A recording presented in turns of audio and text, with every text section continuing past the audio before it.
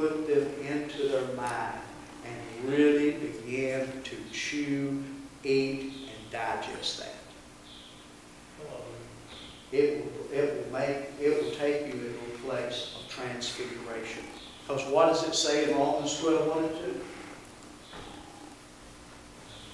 I beseech you therefore, brethren, by the mercies of God, that you present your bodies as a living sacrifice, holy, acceptable unto God, which is your what? Reasonable service, and be not conformed to this world, but be ye transformed by the renewing, restoration, restored to a former yet better state of mind.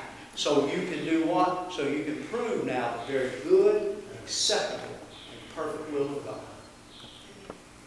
Because of the day we live in, this seventh day, transfiguration and transformation, same word, metamorpho, is going to happen in this seventh day. And let me tell you something, church. You're a little bit ahead of the curve, but you're fixing to hear a lot of teaching in the church on your mind. And it's not going to be map teaching. We've had map teaching. Now we're talking about arriving at a destination now, where we take the map and we do the map and we arrive at a higher destination. I'm telling you something. I've been doing this now for 6 or 7 weeks. Jack, I meditated an hour and a half for the service this morning, and it passed like that. It changes you. It changes you. I tell you something, it'll make you smarter. It really will make you smarter. It'll challenge you. It makes you want to do things. It makes you smarter. You begin to see the Word of God at a higher order. And so what we're going to do today, now, you know, I look around, I know most every one of you, I know you're born again, so I'm not going to give an altar call for salvation here. But what I want us to do is I want us to take some time and talk about and learn how to meditate. There's lots of different ways you can do it, but you just need to get started doing it. A lot of people say, I'm too busy to meditate. I'm going to tell you something. It adds time to your day. Whatever time you spend meditating, you're going to get it back in the day. Things are going to go better. Because why? You've programmed your mind with the thoughts of God. Amen. And it gets into that subconscious part of your mind, that 90-some% that we never even touch, and we begin to access it. When you begin to think about God's Word, things happen. How many of you meditate on God's Word consistently, regularly? How many of you know what happens when you meditate on God's Word? Amen. He starts looking at Scripture. Amen. All of those Scriptures from all over the Bible come together. Yes, sir. Right? John Piper, this guy I used, I was interested to find out. He started meditating some 30 years ago. He said he got stuck in his Christian walk. He's a pastor. Pastor is a very large church, by the way. And he was stuck in an area of his Christian walk. And he said he had never heard about meditation, but he began to read and study meditation. So he decided he was going to take 1 year and meditate upon why he was stuck. And what's happened since then, he said, every year of my life, I take one thought, one topic, one subject, and I meditate on it for a whole year. He says, what's happened in 30 years, I've read 50 books. And every bit of it's come out of that meditation time. It changed it. It changed it. So, let's let me give you another scripture. Romans 8:18-19. For I consider that the sufferings of this present time are not worthy to be compared with the glory which shall be revealed in us.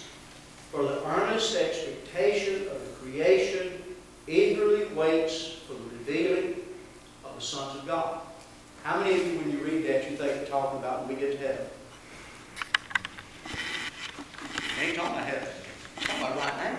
This whole creation is groaning right now for the revelation or the revealing. And if you look at that word sons, it is weos. It is fully mature sons. It is fully mature sons. See, we've got to change the way we think in the church.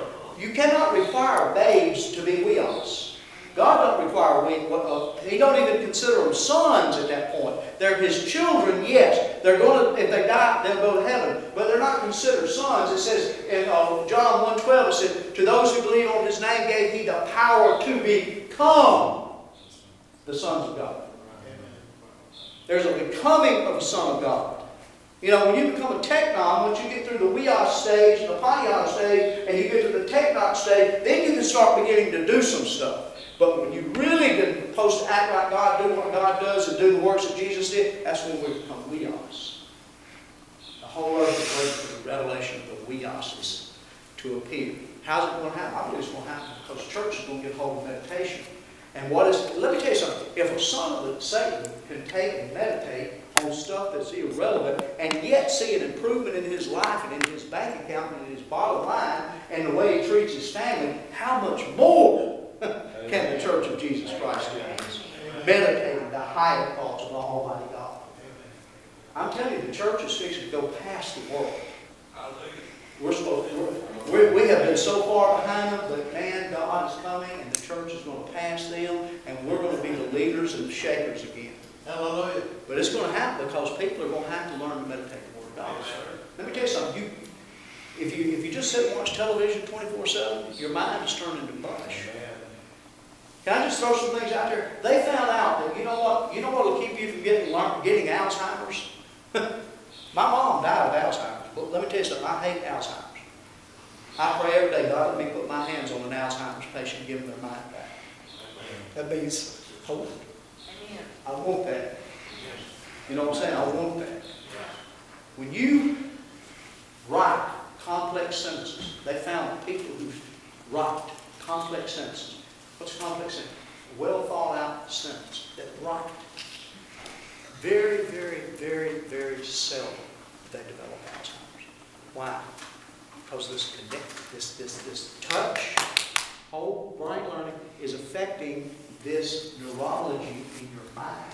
It's causing you to form diatribes. It's patterns of thought that thicken and they grow and they expand. All we talk about is the devil's side of that, which is a stronghold that gets in people's mind. But this is God taking your mind over. You know, so don't waste your time. Learn to meditate. Learn to meditate God's Word. Now, Wade gave us a thing, and I think it's very good. But let's see if we can add to that today. Read, write, sing, say, pray. Visualize. Okay, visualize what I add. Now, I want you to get to work when you meditate. God gave this in meditation, by the way.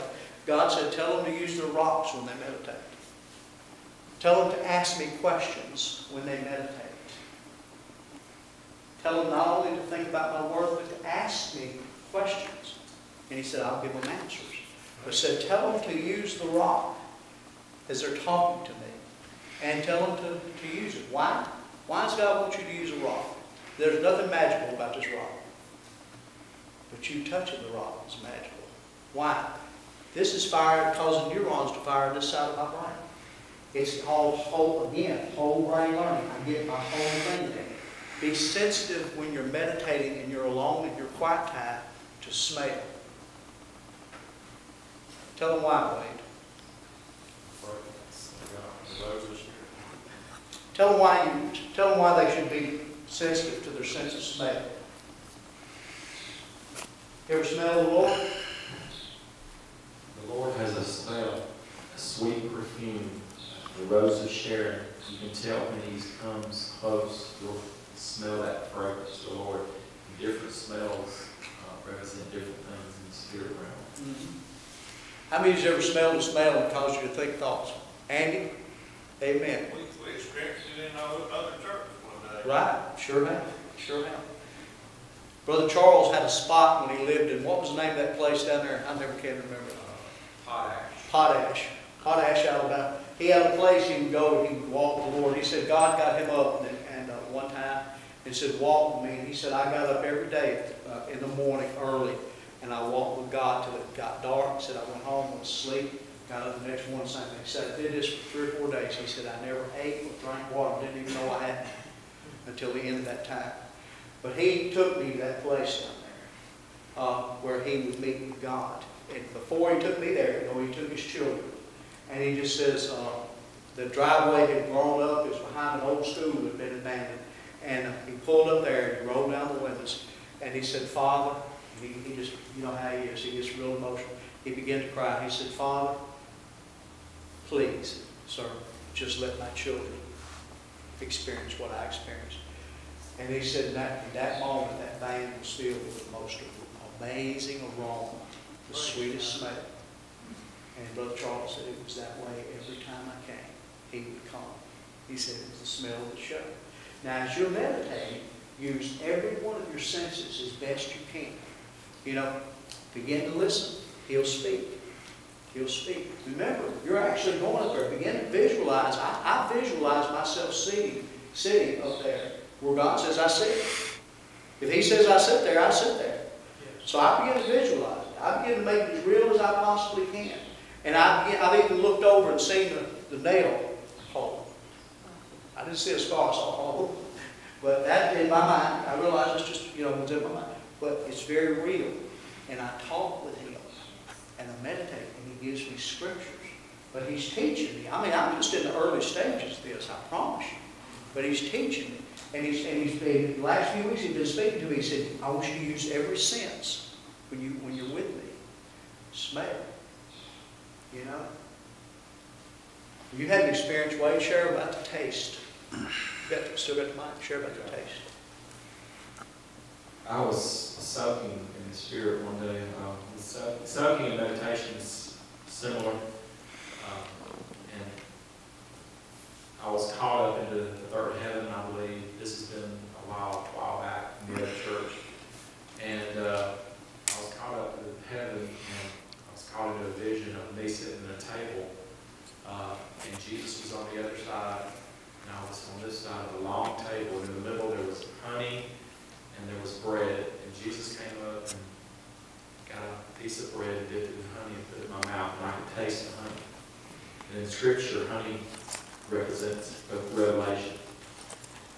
God was telling me in His way that revelation is coming. Continue to seek me, to meditate, soak in the presence of God. And that I can taste the honey in my mouth. Amen. And God wants us to have these experiences. Amen. Experiences. Right? I just want you to understand. Physiologically, the organ that you call the brain is changing when you meditate. That's not the mind. That is the organ of the brain. It is changing, and it is changing for the better. Last week, and I'm not going to go back through it, a lot of y'all were out. I may do it of the Wednesday night. I think the last Wednesday night I was teaching. Make them go back to it. But I talked about bumping up against your thresholds. Y'all remember that? Entropy. It's a physics term. It's displaced energy. About bumping up. When you meditate, you bring yourselves to your thresholds very, very quick. When you meditate, you're going to notice things about you that's not going to always be good. There's going to be things that bother you. The sin. You're going to, how many of you are easily upset by what other people do? Can I tell you something? With all the love that's in my heart, it ain't them, baby, it's you. It's not them, it's you. The problem is inside you. Why do you react to everything that happens? I remember when I was younger in the Lord, people would just look at me wrong, and I'd be mad all day. And they probably didn't even see me. They probably weren't even looking at me. Somebody could say the least little thing, and it would just throw me a loop for days. Why? Because I had a very low threshold. But as I've grown in the Lord, my threshold's got hard to where, you're not going to throw me off by looking at me funny. Or this or that. I've heard some people get mad because you don't like their comments on Facebook. I don't understand that. Look here, if somebody tells me their parents died, I'm not going to like it. I know this. They tell me you're just showing that you noticed it. But if somebody died, I'm not going to like it. I'm sorry. And can I tell you something for the 50th time? Please understand, if you're trying to get information out, Facebook is not the way to do it anymore. Because everybody on your timeline does not see your post. They changed the algorithm. Only about a third of what you put on there, only about a third of the people on your timeline see it. If you're putting something on there you want to be seen, you better put it on there 4 or 5 times in a day if you want your whole timeline to see that. Because they're not going to see it. So don't get upset if people don't see your post or didn't respond. They probably did not see it. It's very possible. And even if they do, sometimes how many is busy during the day and you see a post and you just read it and then you move on. Okay? But aside from all that, what I want you to understand, that's the threshold. When things like that upset you, you've hit a threshold. The good news is you hit your threshold and you break it through into a whole new dimension of the glory of God in you. You can move past that. And guess what? That stuff won't bother you anymore.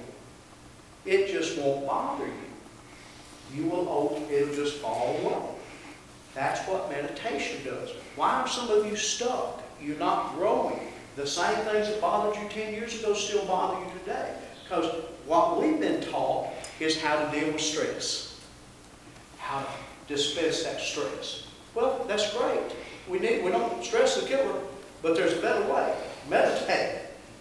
That dispenses the stress, but it keeps you moving forward in God to where those things don't upset you and things don't bother you, and you actually grow into a mature human being. See, all of us have been born, all of us have been hurt, all of us have experienced tragedies in life, and they affect people different ways. Post-traumatic stress disorder, it happens to our soldiers as they get into situations and they see certain things that human beings should never have to see and experience. Police officers go through it, all your transponders, just people that are involved with life issues that a lot of us don't ever have to see, have a tendency maybe to experience this. Not all of them do. But what happens is that threshold gets lowered. And things begin to bother them that used to not bother them. A lot of people in their childhood, guess what? They got that post-traumatic stress disorder just because of the way they were raised. They were raised in terrible conditions. And they get out in the real world, and all this stuff is compressed down here in this preconscious part of our mind. We never deal with it. And all at once, we're getting mad at everybody in church. And you got Christians that church hop from church to church because they didn't say so-and-so about did this or so-and-so did that. And they gossip and talk about everybody in the church and never deal with who they are, never break through the threshold into the glory realm they belong in because they're stuck. And guess what most of us ministers do? We minister to you at your threshold because we think that's a bad thing. And we got to rescue you from growing in Christ Jesus. No. Grow up. Hit your threshold. You and the Lord in your time of meditation break through that. Stuff's going to come up. As you meditate deeply, stuff inside of you is going to rise to the top. It's like fasting. Anger. All this stuff. And when you see it, don't think it's somebody else. Realize it's you. It's you. How many's ever got mad at somebody and then you actually talk to them, which is what you're supposed to do? Not call Aunt Susie about it and get Aunt Susie to talk to them. No, you have a problem with somebody, you go talk to them. Sick of this baby Christianity. Come on. There's a time for milk, but get off of it.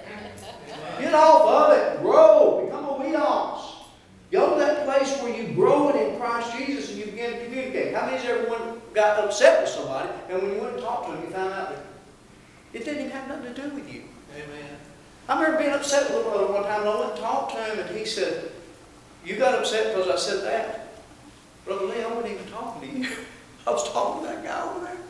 Had nothing to do with you. But in my mind, he had said it about me. Right. And I was just all bent out of shape, upset, angry. It didn't even have nothing to do with me. It did, but it was on the inside of me. It didn't have nothing to do with him. I'm telling you, if you look, even if they're wrong, if you learn how to deal with you, it won't bother you anymore. How many of you want to quit getting thrown for a loop and being mad for 2 or 3 days? And upset with people? You know, want to just live your life in peace. Learn to meditate. All right. So, Kim, can I get you to come play something soft? Now, I know, again, I'm not trying to offend you about your music. But when you meditate, remember, you're not there to worship. Meditation and worship are 2 different things. Not telling you not to worship God. Worship is vitally important. And there will be a part maybe in the meditation where you can worship God. But you're not there to worship Him. You're there to communicate with Him. You're there to talk to Him and Him talk to you. You're there to have Him do some work inside of you. Okay? So that's why, so when you get music that helps you focus, but doesn't cause you to start worshiping. Are y'all getting offended at me? I know we got a house full of worshipers. I'm telling you not to worship. Okay? I'm not telling you not to worship. I'm saying find something that doesn't cause you to go and worship. Call something that helps you focus. Listen, find you some music or something that helps you focus. Okay? And stay concentrated. All right, right now I just want you to, let's begin to meditate. We're going to take one scripture and we're going to meditate together. Jesus said, the works that I do shall you do also, and greater works than these shall you do. Now what I would do is I meditate, I'm going to have a little rock in my hand. And I would say something like this, the works. And I'm going to stop right there. And I'm going to think about the works. And in my mind I'm going to visualize Jesus, the works that He did. What works did He do? Think about all the stuff Jesus did. He healed the blind. Then when you stop and you think about how did He do that? What did He do when He healed the blind? Okay? He walked on water. The works. I began to think about the works. I began to ask Jesus questions like, Jesus, what's it like to walk on water? Why did you do that? You ever ask Jesus, why did you do it? He didn't have to. Jesus, how did you walk through the midst of people about to stone you and them not see you? Jesus, what happened when they took you to the edge of the hill at Nazareth and they were about to throw you off? You let them take you all the way to the brink and then you just turned around and walked right through their midst. Why did you do that? Jesus will answer. Just like it took me a little while to figure out why my daddy brushed his teeth. Jesus will answer. Come on, when you meditate, you see some of the works of Jesus. Now what you do is you begin to visualize you doing some of those works. See, a while ago when I talked about the Alzheimer's patients, I visualized myself. I visualized somebody like my sweet mama being brought to me one day and them asking me to pray and my hands going on and her personality. See, I saw what it did to my mom. It took her personality. It took her smile. And to see that come back, I visualized that. See, I got my rock. I'm feeling that.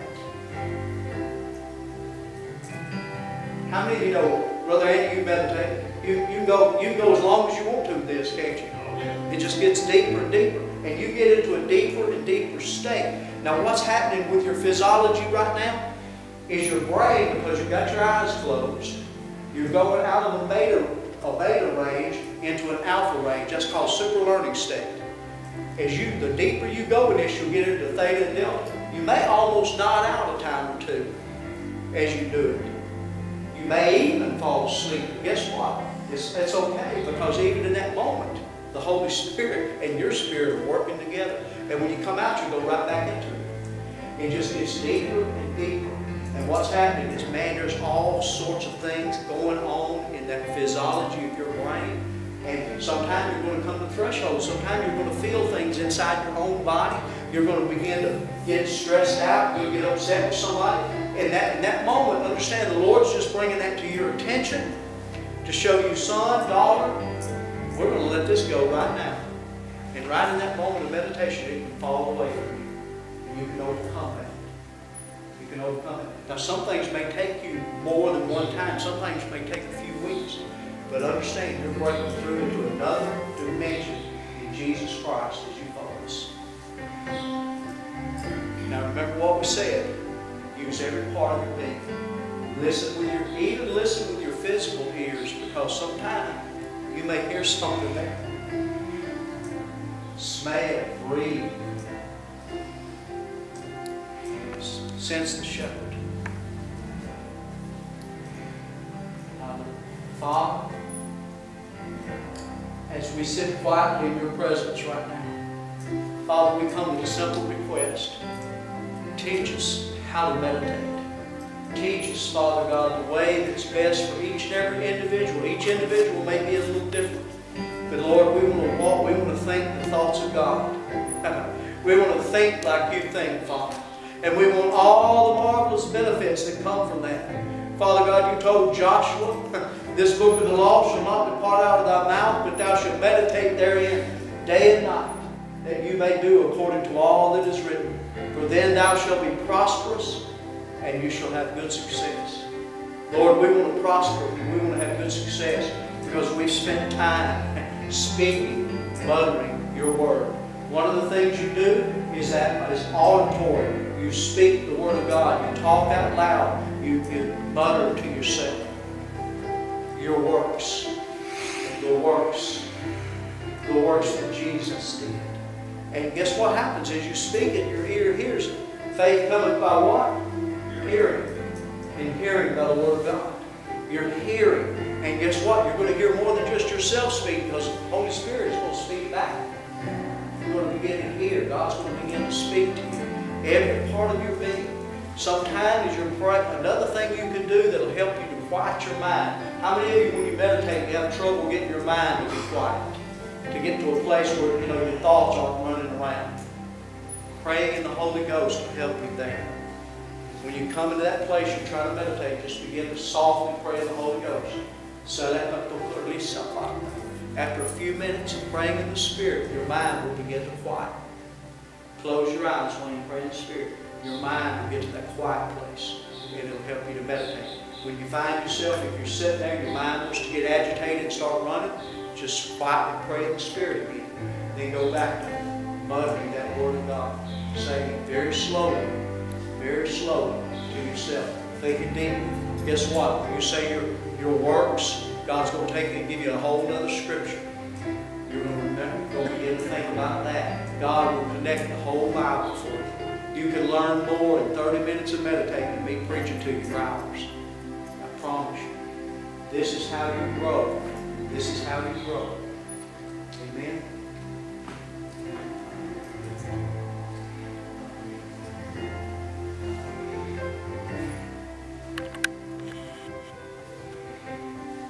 Okay, I'm going to stop you for just a few minutes. Now, what I want to do right now is I want y'all to talk. Talk to me. Tell me about your experience of meditation. Tell me what's going on with you. Maybe you've got something that'll help somebody else, or maybe you're doing something that's bothering you and somebody can share something to help you. How many ways would you care to share with us a little bit about your meditation time? Just then or before? No, well, just then. Just then would be good. Or before, when you meditate, just anything about when you But I meditate. was just doing, like you said, I was focusing on the works of God. And I began to see, miracles. I wanted miracle. Miss Janet, eyes opening, I began to see that. And Tommy's eyes opening. And I want to experience that. I want to just talk about it. And I began to see that. Meditate on it. See it, meditate. Andy, you want to share something about when you meditate? You got a mic up there? I don't have one charge ready, but I do want to say something that'll might help somebody. If it certainly has helped Neil. Thank you. I used to meditate a lot, and I kind of got away from it. And when you get away from it, life happens. Since you started teaching, I've started trying to go back into that, where I just, how many of you ever just stood and stared out the window while you ate crackers? Believe it or not, you're actually doing a form of meditation. That's right. I mean, you just sit and stare at something for a little while. But yeah, you had some thoughts going on up there, and you just you're actually doing a form of meditation. Now, it's not as deep as Brother Lee's talking about, but it's not as hard as we think. But I used to do it more. I got away now since he started teaching this. I'm starting to bring myself back to it. And you know what will happen is your thoughts will clarify. God will start using your thoughts, and He'll start developing your thoughts and speaking to you about things you need to be doing. Amen. And that's what's been happening to me lately. Amen. He's been showing me things to do, and I can even see things I need to do to help other